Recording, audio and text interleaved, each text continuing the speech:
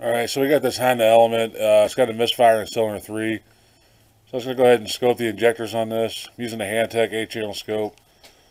And I just want to go over the settings real quick. In case you're... So on channel 1, I'm at a 10 volt scale with a 20 to 1 attenuator. So I have a 20 to 1 attenuator hooked up on channel 1. And you take that lead. And the common wire is going to be the yellow on these Hondas, so that's where your amp clamp will go. So no matter which injector you're going on, don't go in the yellow. You want to probe into the opposite wire. Like on this is cylinder 3, it's a blue wire. So anyway, I'm probed in to the blue wire, then I'm on the ground. So, and then I got it on a 1 millisecond.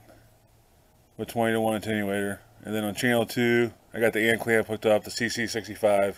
So what you do if you have that is select C65 on the bottom here.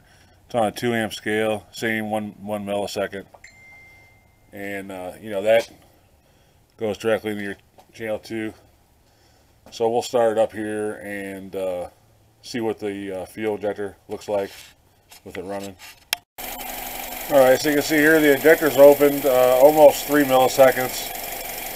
It's kind of noisy, but it's got a little hump where it's coming on. And then you can see here, like I said, it's a little noisy, but there is that little hump shutting it off. So this one looks pretty good. I guess the injector's fine on this. So we will chase down this car.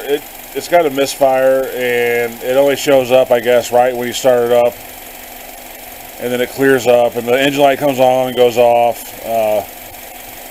So anyway, we'll check. We'll start checking other things now, but it appears that this injector is fine the way it looks on the scope. So